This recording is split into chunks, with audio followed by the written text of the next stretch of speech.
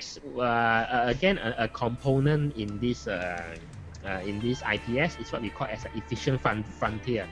Okay, efficient frontier. Let's say to simplify for the sake of illustration, right? Efficient frontier. This concept is based on a Nobel Prize winning work by what we call as Harry Markowitz. He's a mathematician, and he actually won a Nobel Prize many years ago to solve the puzzle of how to achieve maximum return with the least amount of risk. I think this is what everyone is striving for, right? Maximum return for the least amount of risk. Yeah. So he actually have calculate a mathematically correct portfolio that were most effective in balancing the trade-off between risk and reward, or reward means return of various asset class. He called this portfolio efficient and was able to plot them graphically to illustrate a range of possibility for each level of risk or expected reward. Now the graph below shows the outcome of his work okay, simplify, okay. It shows the efficient frontier. Okay, let me explain a bit on this.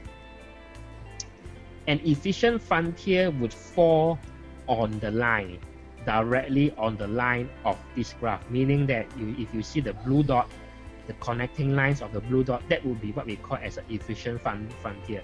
So for example, if you see, let's say the last dot over here, right, 25%, they say that for a 25% level of risk, you should expect about 11% or slightly more than probably 10.5% of return annually over a long period of time. So if your portfolio, so that is what we do for clients, right? So like I say, before and after.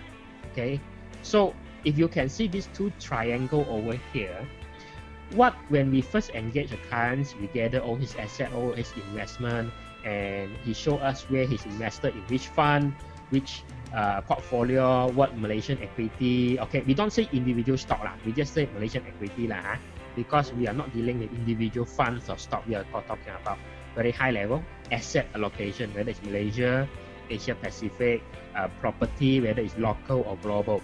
So in that sense, when we gather all this data and we construct what we call as a weighted average return of his existing portfolio, you can see there is this triangle over here, the purple one, and they say, oh, your portfolio will have something around 10, let's say for illustration sake, about slightly more than 10% in terms of risk. Then your expected return will be maybe about 7% like that . At my website, you'll find online financial seminars, which is I call webinars. I do it regularly, and also a lot of online investment and financial courses, which is conducted solely online. So I'll be waiting for you at my website at KCLau.com. I wish you have a great day. Hope to see you soon. Bye bye.